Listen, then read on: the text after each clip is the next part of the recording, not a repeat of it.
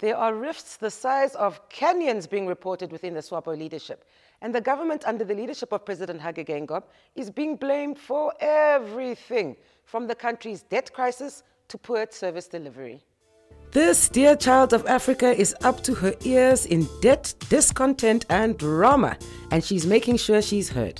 The nation is tired of politicians enriching themselves to the detriment of society. And for a country with a little more than 2 million residents, we should be doing better. Much better. So suddenly, random reports, written rather well I might add, keep popping up about high-ranking SWAPO members' meetings. And although their contents are rather juicy, one must wonder why no one is willing to put their names and faces to these elaborate texts.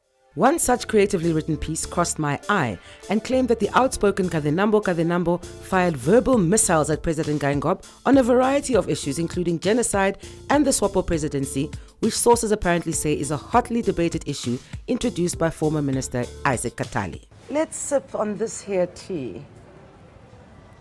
And the people said... Brendan simply posted, "It's getting hot," whilst Leonard added, "That's democracy, and they must not think that they can run our party as their properties." Jason posted, "Kazenambo is a failure himself.